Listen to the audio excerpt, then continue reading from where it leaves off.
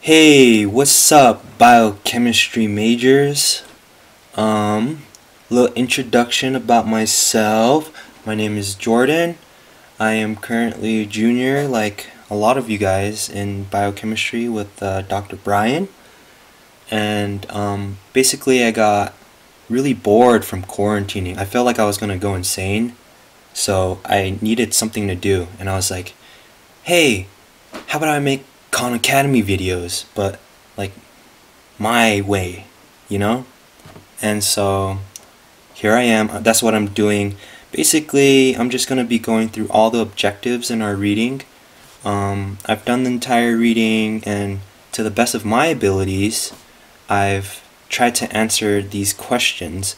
Of course, I'm a student just like you guys, so I may have made mistakes. So please let me know in the comments if I'd made any mistakes. But yeah, so basically here I am. I'm just going to share my answers to the objectives. So our first objective, since the quarantine online courses, is lipid biosynthesis. There's going to be two parts to this video. The first part's going to be objectives 1 through 5, and then the second part is going to be objective 6, which has to do with eicosanoids, I don't even know how it's said, but basically that one's going to be on its own, have its own video, because there's this like medical box in the textbook that I really liked, and I wanted to share that with you guys as well. So yeah, let's get started. The first objective is, what are the main subunits of synthesized fatty acids? This one was a little weird. I didn't get much out of the reading for it, but like we know already, there's a carboxy group and then there's like a long chain hydrocarbon. In the synthesis that we're looking at today, we make palmitate, which is 16 carbons long. So yeah, and then this notation, if you guys don't know it, let's see. This notation, let's just talk about it a little bit. This first number is your chain length. So for example, in this example, has 20 carbons. This tells you how many double bonds there are, and then this tells you your location. So delta, and then up top here, 10, 13. So you go down here. This is your first carbon, your carboxy carbon. You go 8 more carbons, so that's 9, and then your 10th has a double bond. Your 13th has a double bond, and then you can count it up. I think it's 20. I think. Yeah, so that's pretty much it. Let's move on to the second objective. Alright, so I just did a take earlier, and it took like 20 minutes, so I'm going to have to do objective 2 a lot faster. Alright, let's get started. Also, it's eicosanoids. Eicosanoids. That's how you say it. I YouTubed it. Anyways, objective 2, be able to describe the process of fatty acid synthesis, and then describe the differences between fatty acid synthase 1 and fatty acid synthase 2. And then we're going to focus on fatty acid synthase 1. Describe the domains of fatty acid synthase 1. So that's A, B.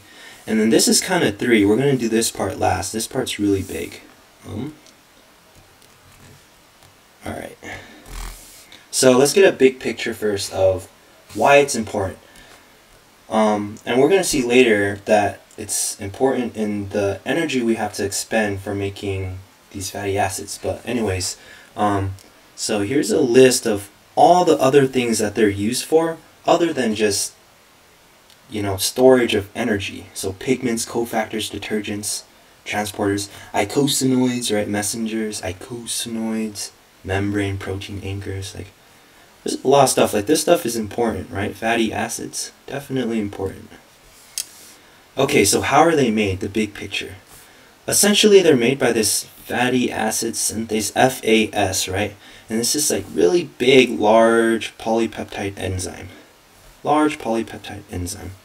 And it basically is going to do everything on its own. It has multiple active sites, I think 6 active sites. And it's going to be responsible for everything, right? And so it's kind of like Superman if you think about it. Dun, dun, dun, dun. It does everything on its own. It can shoot laser beams out of its eyes. It can time travel. It can fly. It can take a hit from bullets. It's crazy, right? It's like it has everything. It's like the complete package. Alright, so let's go to 2A first. The differences between 1 and 2. The first biggest difference is 1 is found in vertebrae and fungi, so like us. This is what we'll find in us. 2 is plants and prokaryotes. Secondly, this is a single multifunctional enzyme. And we said this earlier, it has 6 enzymatic subunits, right? And it's all stuck together. And in the textbook, you'll see it's like drawn as a little S, a little snake. And so, yeah, this is different than 2 because each of those colored segments in the textbook, they would be dissociated in the cell, right? So, dissociated system, and each reaction is catalyzed freely diffusible enzymes. Freely diffusible, that just means they're separated and wandering around in the cell. Alright? Alright, and then finally, the final product of the synthase that we find in us is just 1 palmitate. So remember, this is a 16-0, 1 palmitate. That's lame, right? Lame. So in 2, in prokaryotes and in plants, they can make all kinds, saturated, unsaturated. They can make 16, maybe 8, maybe 20, who knows, branched. It's crazy. So this guy's lame, so maybe not Superman, because Superman's cool, you know. Everyone hates on Superman. Everyone's like, Batman's better. You know, give the alien some respect, right? Anyways, 2B. What are the domains of FAS? The lame one. These are the domains, right? So you have 1, 2, 3, 4, 5, 6 enzymatic sites, right? And I put all the names here. You can pause and you can draw this if you want. I don't think it's important that you draw it. This ACP, this acyl-CoA protein, this is important because it has this like prosthetic group. It has this arm. We'll talk about it a little bit more later, but it also has a thiol group on the end. Notice that this one also has a thiol group. This beta-keto-acyl-ACP synthase also has a thiol group in the end. So when we look at later how synthase actually works, it's this active site and this active site. These are the major players, major components, because they're going to be transferring carbons all over the place. They're going to be extending this fatty acid arm like nothing. It's crazy. So let's look at this arm a little bit more. This, you don't need to know this, right? Maybe recognize, I don't know. But this is the arm, and notice this thiol group. Remember this SH? This is the flexible swinging arm of the ACP. So if you look in your textbook, it's going to take you through the path of how FAS works. And you're going to see this arm is like freaking swinging all over the place. It's crazy. It's like I swing my arm back and forth and like basically, oh, I'm so sorry. Basically, this is like a shuttle system of malonyl-CoA and acetyl-CoA. It's just going to shuttle carbons onto this growing chain, which eventually is going to get to palmitate, this 16 carbon chain. So I thought this was cool. Like mechanically, it's like a shuttle. Like I don't know. I thought it was kind of cool. All right, so let's see how it actually works. So there's 7 total steps, 4 formal steps. So this first one is an initiation step. Before you can even make it, you need this thing called malonyl-CoA. It's made from acetyl-CoA, and I call this the commitment step because you're basically committing your acetyl-CoA into malonyl-CoA, so you're committing to fatty acid synthesis. You're committing to fatty acid synthesis. You're going to use the enzyme acetyl-CoA carboxylase and coenzyme biotin. You can pause this video if you want to write this reaction out. Let's keep going. I can't hit 20 minutes again. Alright, there's a second initiation step, but this one's charging. So the first one was initiating and making your reactants. This one's charging. So remember I said that KS with the thiol group, the KS, the KS, I forgot what it was called, and ACP with the SH, these are important. These are the major players, and we're going to charge both of these. This KS is going to get an acetyl group, right? You see? Acetyl group. And then this this ACP, our acyl carrier protein, is going to get a malonyl-CoA. I actually think I drew this wrong, but I am too lazy. I think this is wrong. I think malonyl-CoA has another carbon. So maybe check in the textbook for that. I was kind of rushing through these drawings. So check on that, double check on that for me. Alright, first formal step, Claisen condensation. Basically so we have a charged fatty acid synthase now, right? So yeah, I was wrong, right? So our malonyl has this group. I drew it as an acetyl group. So don't do what I did, basically. Anyways, we're going to do Claisen condensation. We're going to lose this CO2.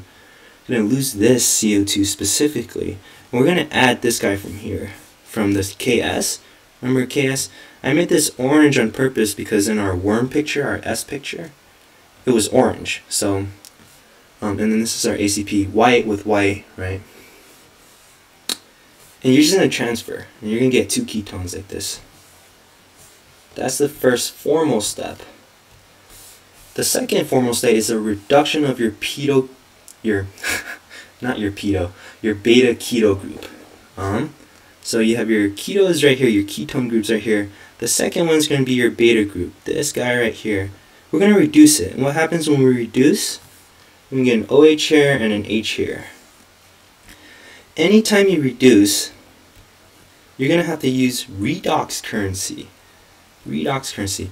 So initially when Dr. Bryan said redox currency, I was like, what the hell is redox currency, right? It's just a form of energy in the form of reduction and oxidation. So we're going to have to use NADPH and NAD+. You can pause and draw this out if you want. I want you guys to remember where this guy is made, NADPH. That's going to come up later, NADPH, alright? Where is that made? We kind of just learned it. Third formal step, dehydration. Basically, we lose the water, right? This OH, this H goes away. We get this double bond. Nice and easy. Reactant, product, enzyme. The fourth formal step, another reduction. Okay, so remember what I said earlier. Another reduction, we're going to have to use redox currency. NADPH to NAD+. Redox currency. Reactant, product, ACP reductase. And we get this guy. I drew the H's so you could see that it was reduced. You don't have to draw the H's though. Yeah, so that was our last formal step. So our next step, I like to call it a recharging step. So we initially charged it already, but now you see this cysteine on this KS, remember? KS? Keto-acyl-ACP synthase. Keto-acyl. I will remember that eventually. He's not charged anymore, so we're going to recharge him. How are we going to do that? We're going to transfer this guy up there. Transfer him up there. And now I want you to see what happened is now our ACP is not charged. What the heck? So we charge something, but we uncharge the other? So yeah, so the sixth step is another recharging step, but now we're going to recharge this guy. We're going to add another malonyl-CoA. Alright? So we do this so that we can recharge the whole synthase, so that we can continually add 2 carbons at a time to our fatty acid chain. It's going to extend and extend and extend. You're going to keep getting more and more red carbons on this thing until you hit palmitate. 16 carbons, then you stop. In us, in fatty acid synthase 1, you go to 16 and you stop. In plants, they're cooler. They keep going. Alright, and the 7th step we talked about, right? Repeats. Repeats until we go to 16. Takes 7 times, and we get palmitate. Cool, I hope I'm not hitting that 20-minute mark. Alright. Oh yeah, one more thing. So remember when we used 1 ATP in that initiation step to get from acetyl-CoA to malonyl-CoA? We actually used 2 more than that because we need to transport that acetyl-CoA from the mitochondria to the cytosol. So in total we used 3, right? 3. And if you think about it, we have 7 cycles. So 1 fatty acid, we're using 21 ATP. That's a lot of ATP. That's a significant amount.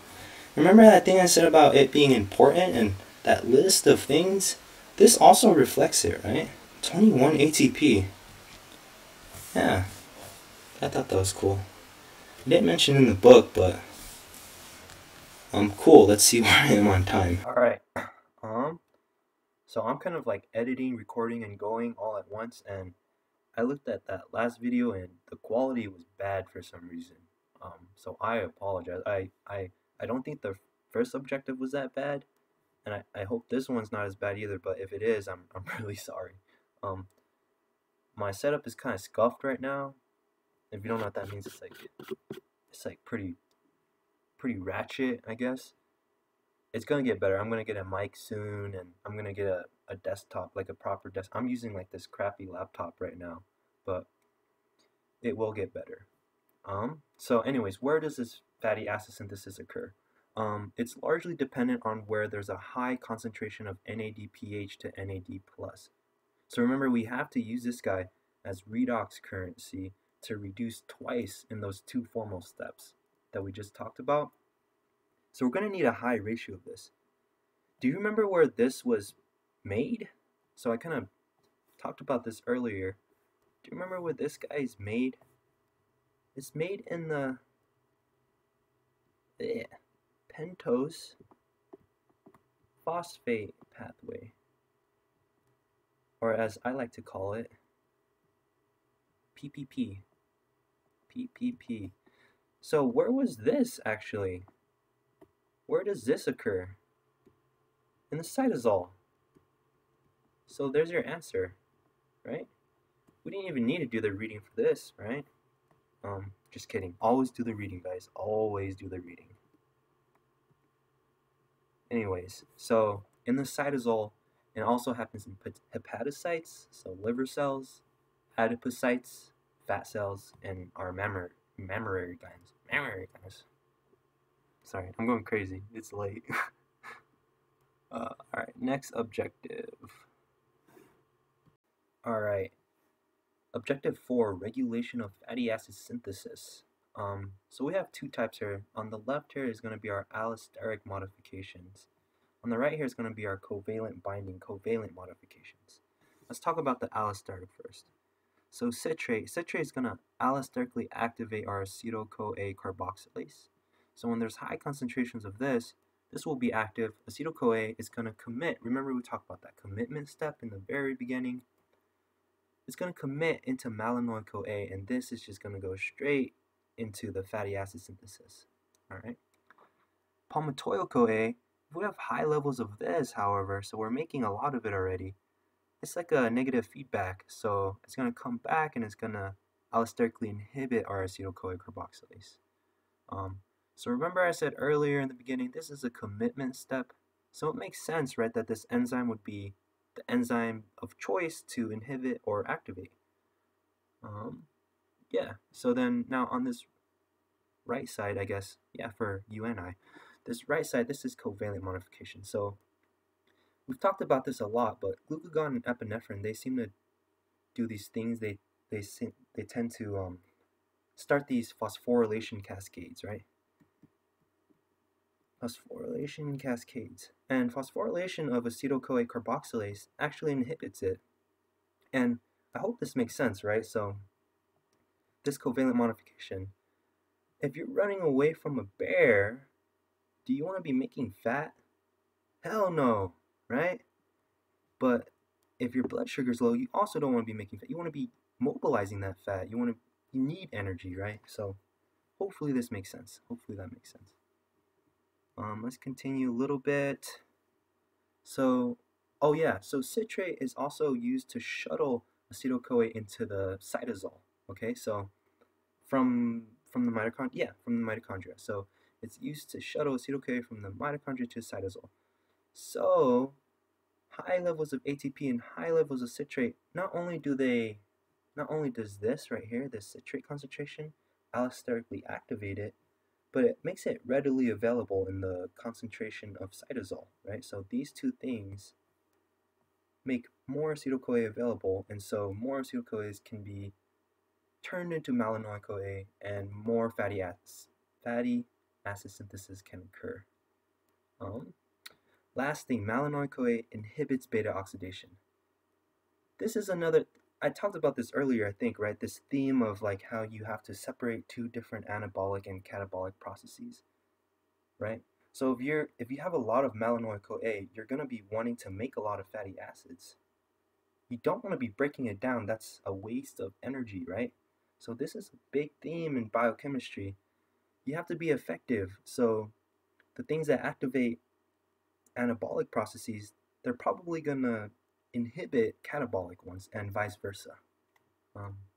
Cool, we have one more objective and then part 2, which is objective 6. That one should be pretty fun. So let's go to 5. Alright, last objective. Objective 5, what is the process for creating double bonds for unsaturated fatty acids? So we're going to have to desaturate what we had. So palmitate, right? We had palmitate and it's saturated. There's no double bonds in it. We talked about this earlier. Palmitate is the only thing that fatty acid synthase 1 can make. So we still need these unsaturated fats. So how do we do that in our body? We actually need another enzyme. It's called fatty acetyl-CoA desaturase. All right, and basically, right, we have this fatty acid. It has so many carbons on this side, so many on this side. These N's and this M, they can be different numbers, right? Basically, it's another oxidation reaction or oxidation reduction reaction. So this CH2, these CH2 of interest, right? These are the ones we want to desaturate. We're going to lose 2 H's and create a double bond. So we lose H's, that means we oxidize, right? So then our O2, if you see, it gains H's into H2O. So this guy, this O2, he's getting reduced. One's getting oxidized, one's getting reduced. That should make sense, right? So where is our redox currency coming from in this case, right? We talk about oxidation reactions, oxidation reduction reactions. We have to talk about redox currency. Essentially, it's going to cycle through these two guys, cytochrome B5 with iron, and then cytochrome B5 reductase, which uses an FAD and an FADH2. It's going to cycle through these guys. They're going to go in circles. This guy's going to go in circles. And our ultimate end redox currency that we use that doesn't get regenerated like these guys is NADPH again, right? So we talked about the PPP and how NADPH is important for fatty acid synthesis.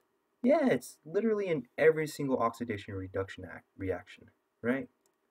So yeah, so like this guy, right, he's losing an electron, so oxidation, reduction, oxidation, reduction, oxidation, reduction, oxidation, reduction.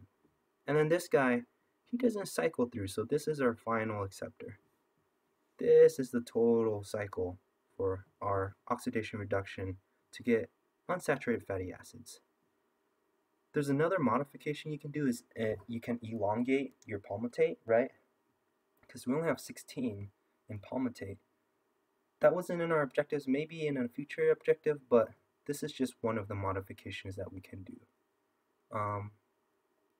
Alright, so that's the end for part 1. I hope this was helpful. I had a lot of fun doing this, so I think I'll keep doing it.